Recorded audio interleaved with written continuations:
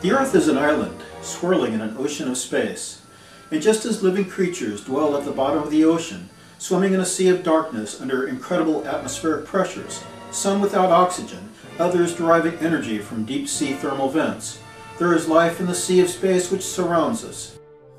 Hundreds of miles above Earth, there are alien organisms which are self-illuminating and engage in complex actions, including what appears to be hunting and predatory behavior, and then accelerating to what may be the speed of light. Behavior is impossible for space junk or pieces of ice. And these alien organisms are attracted to electromagnetic storms and will gather by the hundreds above hurricanes raging hundreds of miles below. And when they gather, the hunting begins.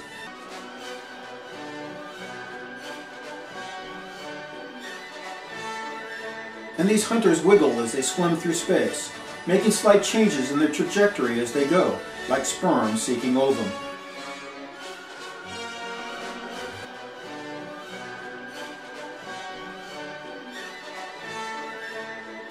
But not all hunters are created equal. The hunter at the bottom of the screen strikes and passes through almost a dozen other creatures, whereas the one at the top strikes only 2.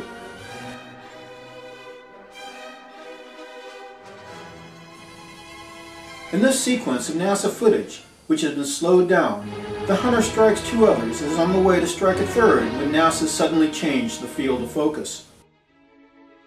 Yet another hunter strikes 4 in a row. There are over a dozen examples of this behavior in this film footage shot by NASA, most of which are not easy to see because NASA adds 4 layers of visual noise to obscure our view.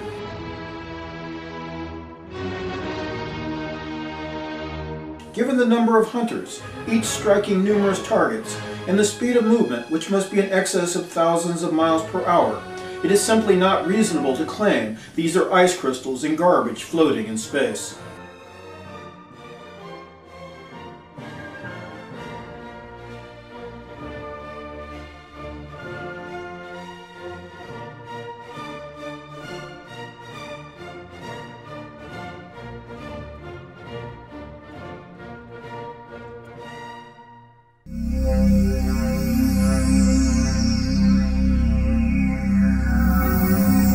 We see what may be coordinated actions between several different types of organisms, 2 of which strike at the exact same locations, but from completely different directions and at different speeds. These are not random acts. These behaviors serve some unknown alien purpose. If these behaviors are those of predators, hunting and killing is unknown. If they are engaging in some type of complex alien mating ritual involving the laying of eggs and fertilization, in which may involve multiple partners, each of which makes its own contributions to the procreative act, is a matter of speculation.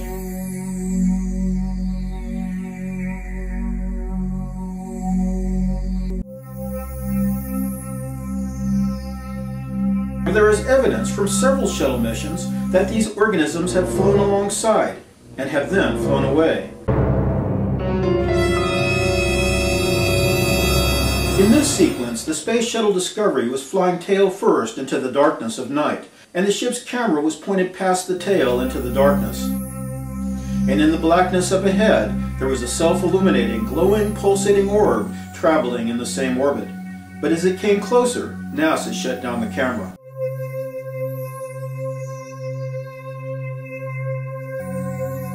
Later, as the crew of Discovery was using the camera to inspect the solar panels, a glowing, pulsating orb shot by. However, as the camera was set to infinity, it is impossible to determine the object's size or how far it was away. Space junk and ice crystals are not self-illuminating and do not pulsate with light.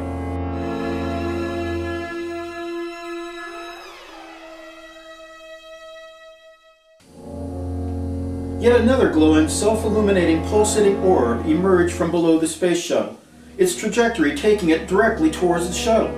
However, as it approached, NASA shut down the camera.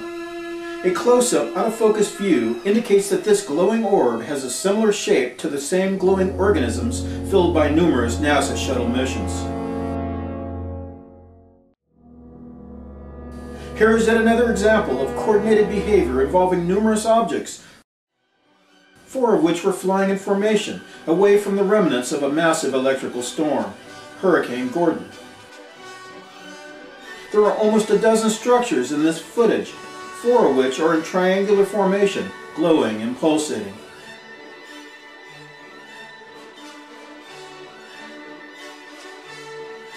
These life forms are apparently attracted to electromagnetic activity, which is produced by hurricanes and thunderstorms, which can release more energy than the explosion of an atomic bomb. Here we have 2 pulsating objects approaching the raging storm from the northeast. Note, they do not burn up as they enter the atmosphere. This self-illuminating structure could not be reflecting sunlight, as it was approaching from nighttime in the west. When electric storms and hurricanes begin to rage, hundreds of these organisms will gather above the thundering clouds. In this sequence, several dozen self-illuminating structures can be discerned flying from all directions towards this storm. This pulsating organism approaches the storm from the southeast, and we can see that it slows its descent as it approaches the storm, which would be impossible if this were space junk or chunks of ice.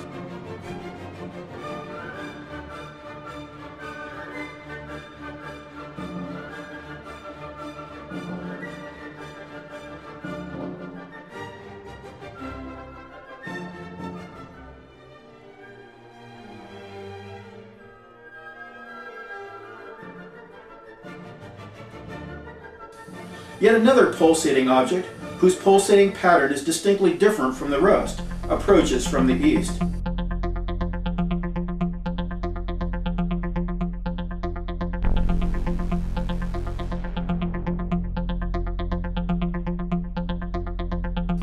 In this sequence, we can see how all of these and other structures are approaching the storm and descending into the thundering clouds at varying speeds and from multiple directions in space. There are several dozen structures engaging in these behaviors, but because of the 4 layers of noise NASA has added, we are showing you only those which can be most easily viewed.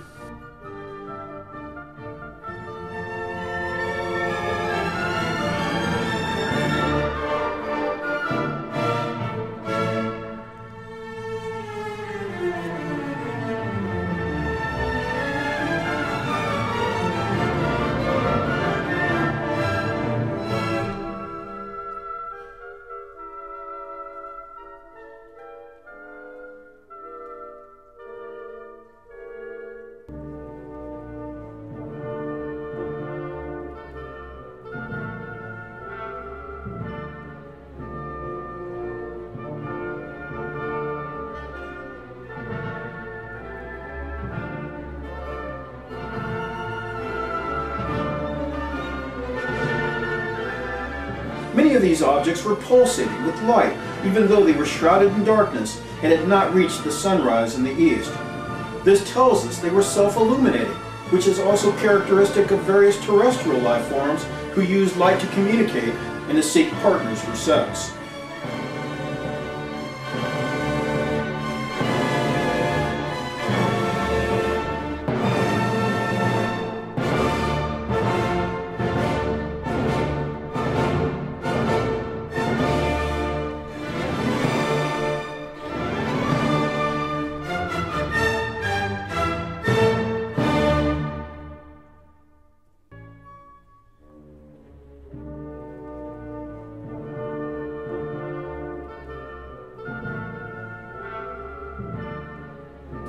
Here again we can see what has to be a gigantic self-illuminating pulsating object flying at tremendous speed.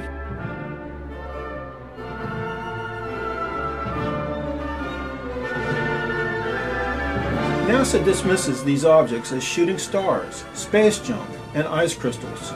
But NASA is unable to explain how they self-illuminate even at night, why they slow their descent into the atmosphere and don't burn up, why they can speed up and change direction, why they fly alongside the space shuttles, and why they can ascend into space. Perhaps some of this is space junk. However, we know that life is resilient and adaptive. Life has been found in every conceivable environment on Earth, from boiling hot springs to pools of radioactive waste. There is no reason to believe life cannot adapt to living in space.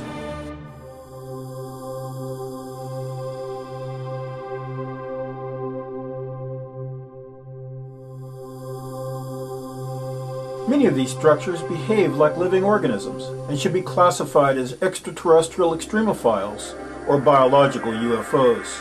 They engage in complex behaviors, complex interactions, will turn and follow other objects, making 45-degree turns, 90-degree turns, and sometimes completely turning around and reversing their direction of movement.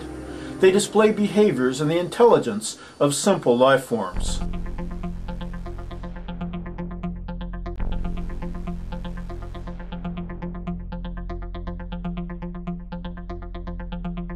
These organisms also take a variety of shapes. The three most common are sperm-shaped, donut-shaped, and cone-shaped.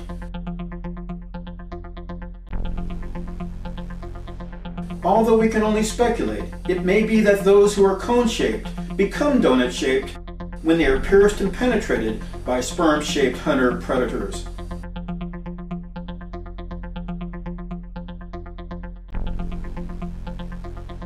What all have in common is an attraction to sources of electromagnetic activity, be it thunderstorms or, in the case of Space Shuttle mission STS-75, a satellite and tether which had been designed to generate electromagnetic force fields, electricity, and electromagnetic interactions between the tether, the satellite, and the surrounding space medium.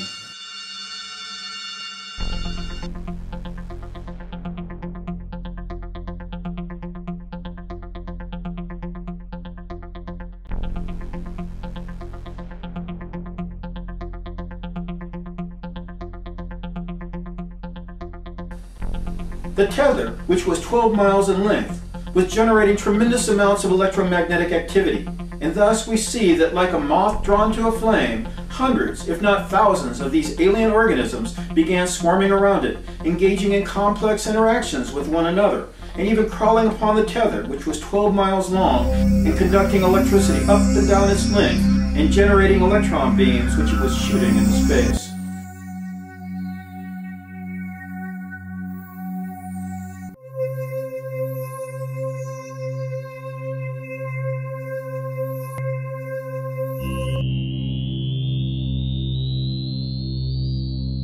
If these extraterrestrial extremophiles are feeding on this energy is unknown.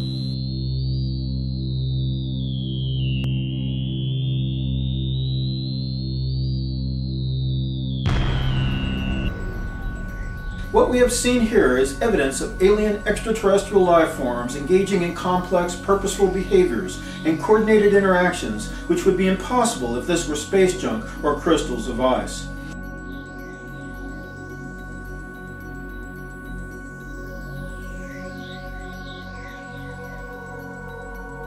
And we have seen that these extraterrestrial life forms are self-illuminating. They are attracted to sources of electromagnetic activity, which is why they've been filmed repeatedly descending from space into hurricanes and storm clouds and gathering by the hundreds and engaging in complex interactions.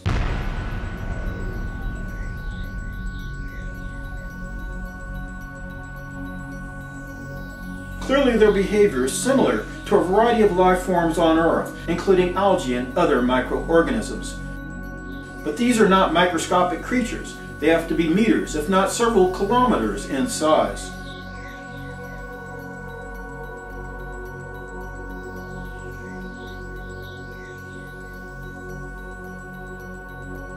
Perhaps they are not even carbon-based and have no DNA, but consist of electromagnetic plasmas, which is why they feast upon electric storms and can suddenly accelerate to tremendous speeds, maybe even traveling at the speed of light. Where do they go when they leave the proximity of Earth? Perhaps to cloud-covered Venus, or to Jupiter, where Earth-sized storms commonly rage.